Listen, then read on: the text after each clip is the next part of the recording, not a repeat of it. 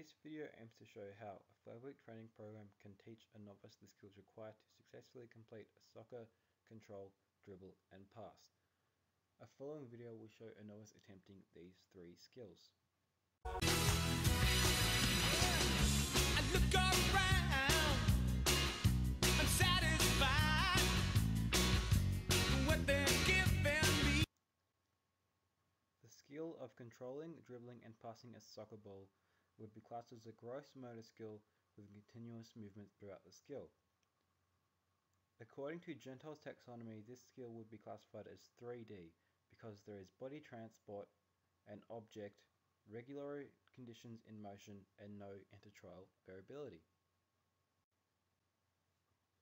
There are 3 components to this skill, and these components will hopefully be improved throughout the use of part and whole practice. The 3 components involved in this skill are the soccer control, dribble and pass. The majority of the program uses part practice while using whole practice at the end of the program. The program consists of 2 45-minute sessions a week. This is to avoid demotivating the learner with lengthy sessions.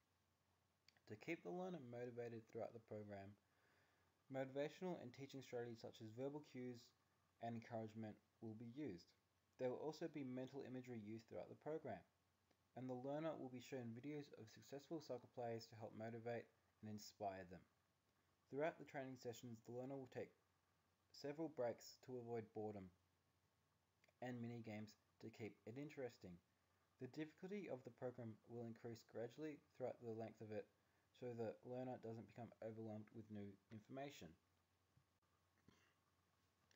Along with a program goal, the learner will also be given a weekly goal. This will help the learner maintain motivation throughout the course of the program. The goal of week 1 is to have the learner be able to successfully stop and control the ball while stationary. Example of this will be shown in the following video. But then I think to myself, it's someone else. Oh, feels the same as me. In this week, the learner is introduced to the skill of passing. The goal of this week is to have the learner successfully control the ball and pass it. An example of this will be shown in the following video.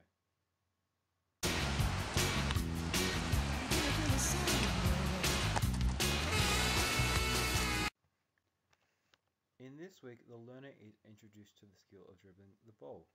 The goal of this week is to have the learner successfully dribble the ball and pass it correctly. An example of this will be shown in a following video.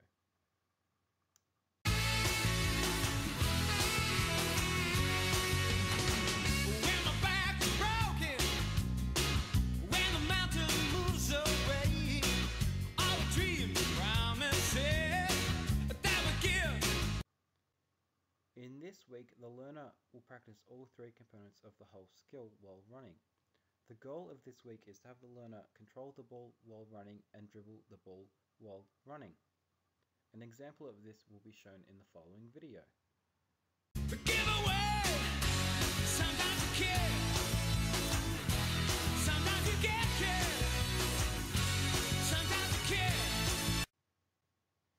In this week, the client practices stringing all 3 components of this whole skill together while running. They are also retested using a transfer test and a retention test. An example of the retention test is shown next. Sometimes you get care,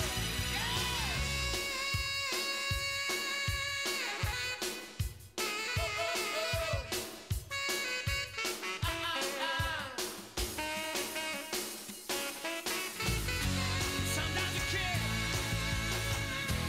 sometimes you get care, oh, sometimes you care. After the completion of the program, a transfer test and a retention test will be conducted on the learner to see how much they have learnt. The transfer test will consist of bouncing a ball towards the learner, having them control it while running, dribbling it through cones and passing to a moving target. The retention test will consist of them attempting the whole skill a week after the program has completed to see if they've retained any of the skills learnt. At the start of the program, the client was in the mental stage of learning as they had no previous experience with a skill that was going to be required of them. After the completion of the program, it is expected that the client would be in the associative stage of learning, as they have learnt the basic components of the skill, but the components can still be defined and progressed on.